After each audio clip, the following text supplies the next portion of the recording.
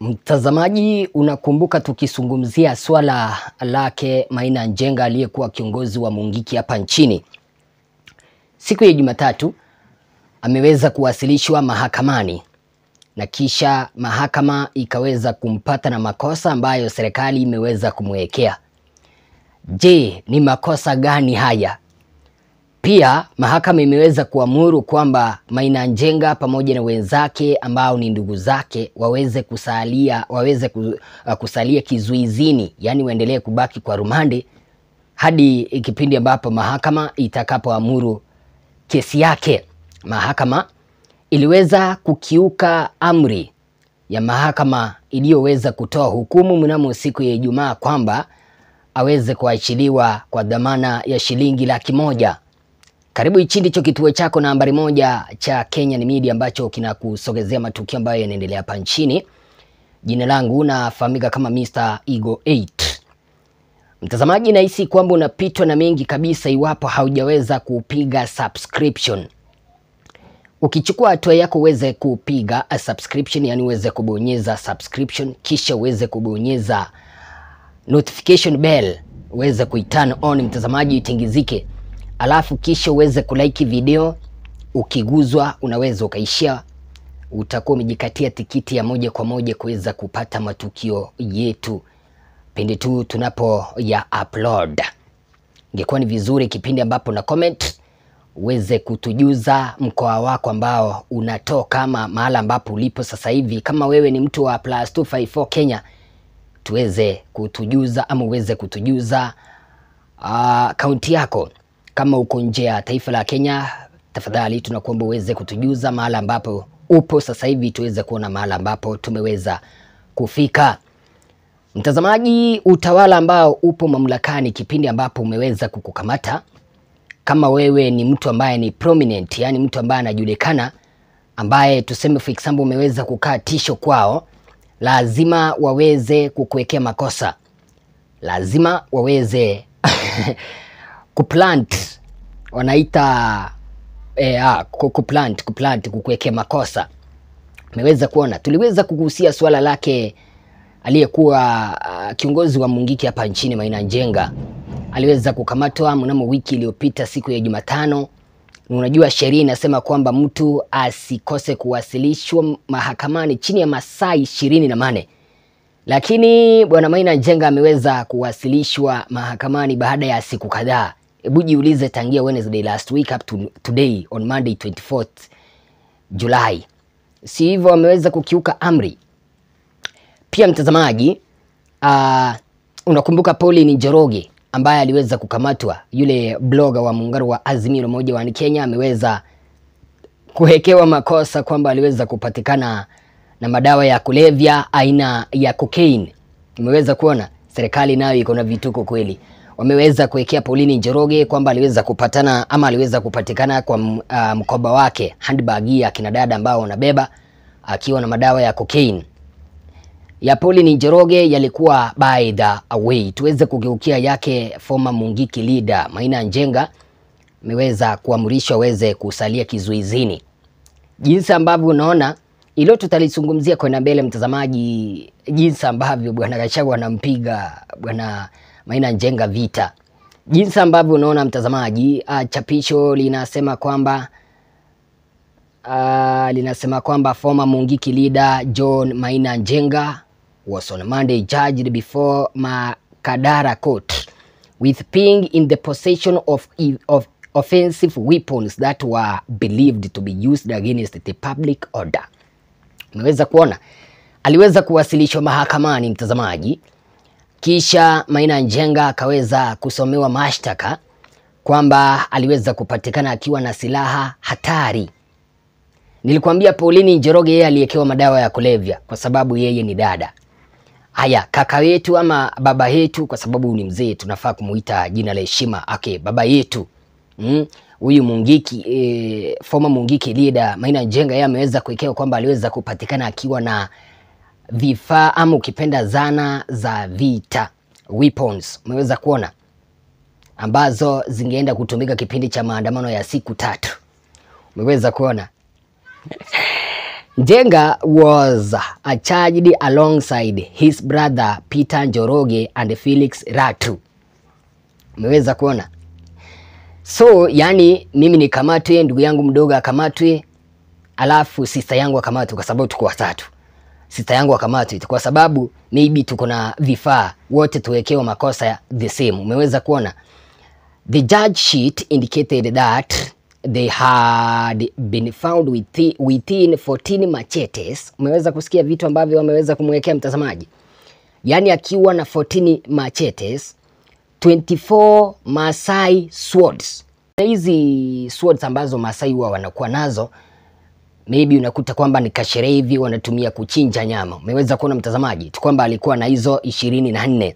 Alafu 46 rungus and 3 jembe sticks in circumstances which raised a reasonable presumption that the weapons were intended to be used in prejudicial to a public order.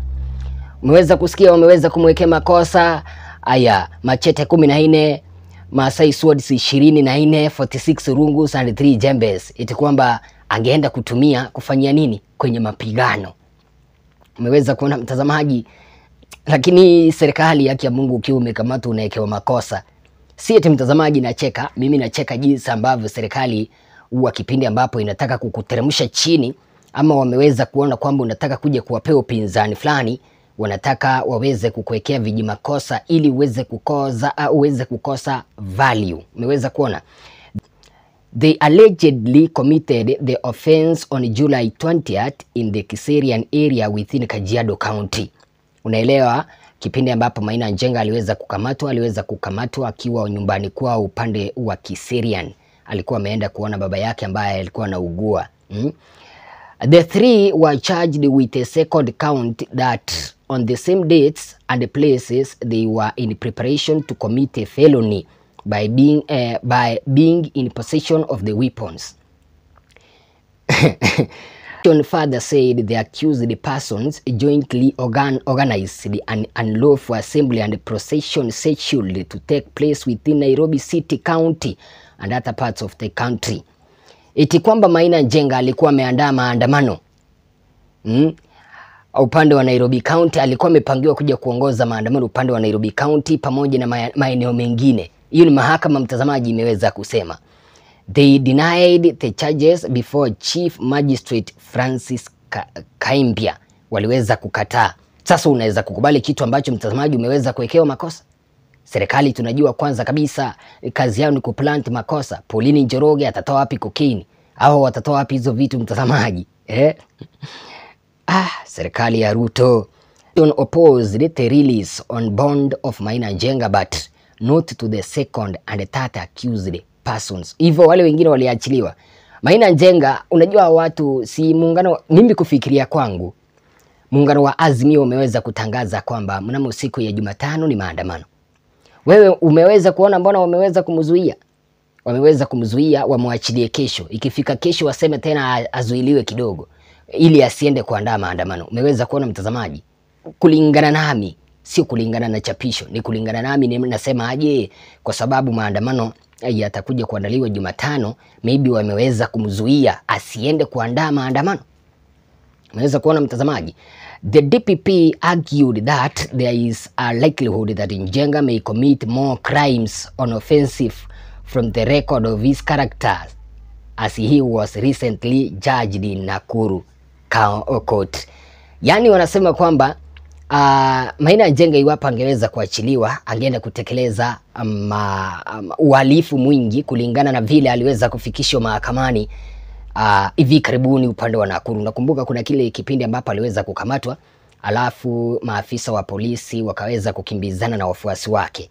Umeweza kuona? The court also had Njenga is an influential person and is likely to instill fear and harm witnesses that will come to give evidence to the charges presented in the court. Maina Njenga ni politician, siku hizi unajua ameweza kuchipuka, yupo ndani ya muungano wa Azimio. So Maina Njenga anajulikana. Waliweza kuogopa iwapo wataweza kumwachilia. Maina Njenga ni mtu ambaye anajulikana. Huenda akafanya nini? Wacha turudi hapa tusije tukaongea mambo ambayo si ya ukweli. The court also had Njenga is an influential person and is likely to instill fear and harm. Yani angeenda kuwakusanya wafuasi wake waweze kuleta uoga hapa nchini. Lakini serikali the prosecution added that Njenga's life is under threat from other outlawed section and other accomplices are at large, and Njenga may influence them not to be arrested if released. Yani wanasema kwamba iwapo angeweza kuachiliwa, kuna wale ambao wanafaa kukamatwa kuna wale ambao sasa hivi, yani serikali imepanga kukamata watu. Kuna wale ambao wamepangiwa kukamatwa, na iwapo bwana Maina Njenga angeweza kuachiliwa, huenda wale ambao wamepangiwa kukamatwa wasije wakakamatwa, kwa sababu ataenda kuwachochea wasikamatwe. Akia Mungu serikali. Through their 14 lawyers led by Haran Ndubi, the accused pleaded for lenient bond terms, stating that their rights were violated, having charged past 24 hours. Mweza kuona kile kitu ambacho ni kueleza, sheria inasema kwamba ukikamatwa uweze kufikishwa mahakamani kabla ya masaa 24 kukamilika. Yakipita hapo wameweza kuvunja sheria, lakini serikali ya Zakayo inasikia hiyo kweli. However, the magistrate ruled that they are relevant independent bodies to lodge complaints and delegations of duties in the absence of DPP. The court was urged to release the suspect on free bond. Nakumbuka walikuwa wamesema kwamba Maina Njenga aachiliwe kwa dhamana ya shilingi 100,000, lakini wapi. There was a brief argument in court when police officer in plain clothes tried to prevent Njenga from taking medicines brought to him by his family members. Yani mpaka madawa. Unakumbuka mtazamaji, mara ya mwisho walisema kwamba Maina Njenga alikuwa mgonjwa. Sasa hivi aliletewa madawa hospitalini ajaribu kumeza, lakini daktari, yani afisa wa DCI akakataa. Kwani wanataka kumuua? Mtazamaji, ukiwa mgonjwa si unameza tembe ili uweze kupona. Alafu hawa sasa wanataka kumzuia asije akameza tembe. Da, Kenya yetu. Ndubi complained bitterly, which led to the intervention of the magistrate who allowed Njenga to take his medicines as he saw no problem with it. Serikali inakataa, mahakama inasema acha kunywe dawa zake, kwani wanataka afariki. Serikali yetu, haki ya Mungu. Kwa hivyo ukiwa mgonjwa mtazamaji, hauruhusiwi kuja kumeza tembe. Hauruhusiwi kuja kumeza tembe, ndio nauliza. The defense added that the three had been held incommunicado for over 5 days, blindfolded and denied access to their family members or lawyers. Kwani walikuwa wamewafunga macho? Serikali. The lawyers applied for Njenga to be taken to hospital as he was feeling unwell. The lawyer said Njenga has his specialist at Karen Hospital and prayed that he be taken there.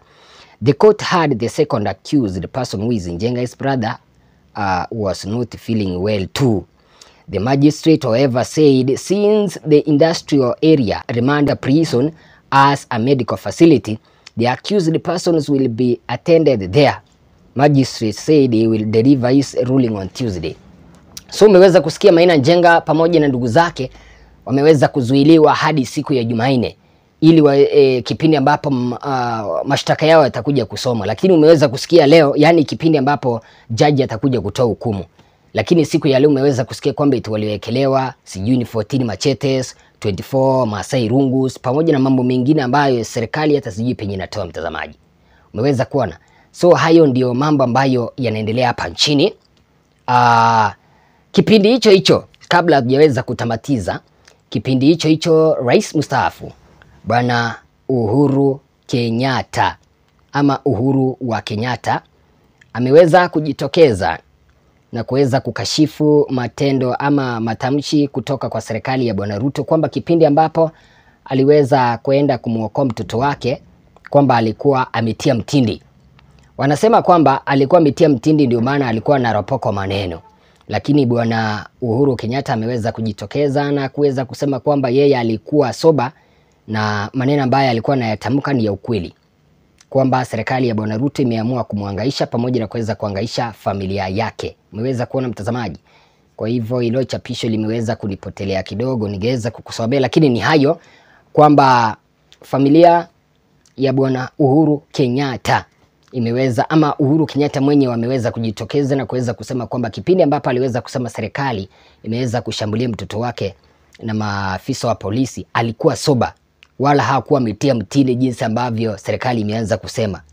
Kitu cha pili ambacho ameweza kusema ni kwamba kipindi kile ambapo maafisa wa polisi walikuwa wanashambulia nyumbani kwake, walikuwa wanataka kuweza kuficha madawa kule. Huyo ni Uhuru ameweza kusema mtazamaji, kuficha madawa kule pamoja na kuweza kuficha vifaa, zana za kupigana, silaha za kupigana kule, ili kipindi ambapo wataenda kufanya search wazipate kwa compound ya mtoto wake Uhuru Kenyatta, ili wamwekee makosa. Hii ndio Kenya tuko. Hii ndio Kenya tuko. Anyway, mtazamaji, maoni yako ni yepi baada ya Maina Njenga kuweza kuzuiliwa mpaka siku ya Jumanne, kipindi ambapo hukumu wake utakuja kutolewa? Umeweza kusikia ameweza kuekelewa kwamba alikuwa na 14 machetes, 24 Masai rungus, vitu kama hizo. Umeweza kusikia? Anyway, sema nasi mtazamaji, na kile ambacho nakuomba tafadhali usikose kupiga subscription na rejea na mengi zaidi. Jina langu ni Mr. Ego 8.